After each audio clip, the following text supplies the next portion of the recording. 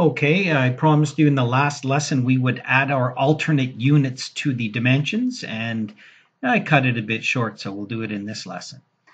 We can do it from any view. Let's zoom into a dimension over here. Okay, this is like any other Revit family. You can click on here, and there's different types. So I'm going to click on this type and say, okay, edit the type. I'm going to go in here and scroll down, and it's going to say units are a default, meaning it's using project units, which is fine. Alternate units, I'm going to click on here and say, well, I'm not going to use millimeters. I'm going to use, as an alternate unit, feet and fraction of inches to the half inch, sure. Suppress 0 feet, so if it's only inches, it won't say 0 feet. Hit OK. And where do I want it placed? I want it placed below. Good.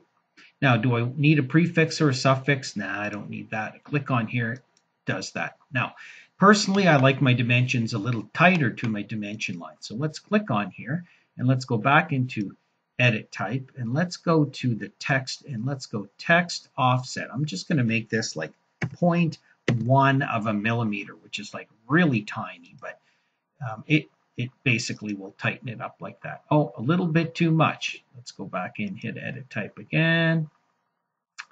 And let's go with 0.3. Now that's good. You know what else I do? I usually take my text and add a width factor, make it skinnier, 0.7. Watch. Boom. Gives me a little bit more room, you know, when dimensions get tight. So now you can see 4 meters is, you know, about 14 feet. Pretty close. Or, sorry, 1.5, 13 feet, not 11. Okay. Now, because this is a dimension type, guess what? When I go over here, these are going to do the same thing because it's the same dimension type. So there you can get a kind of a feel for, you know, the size of the building. Okay. And let's add some more dimensions. Let's add an overall dimension from here to here and then place it. Dimension from here to here. Scroll up, place it. Okay, so the total building is about 230 feet by 65.5 feet. Okay, or metric, nice round numbers, 20 meters.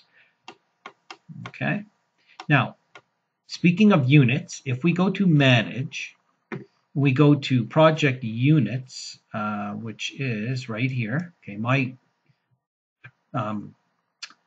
ribbon is condensed because of my resolution. But inside of here, you can see the length by default is millimeters. This is the project units. Okay, if you want to change it here and use only imperial, then change it to be imperial, and you don't need the alternate units at all. Okay, so this is where the default primary units are, and then the dimension itself can have an alternate unit shown just like this, or you can make your primary units imperial and skip the alternate altogether. Okay, so let's do a save as project, and we'll call this lesson 6 for our next lesson.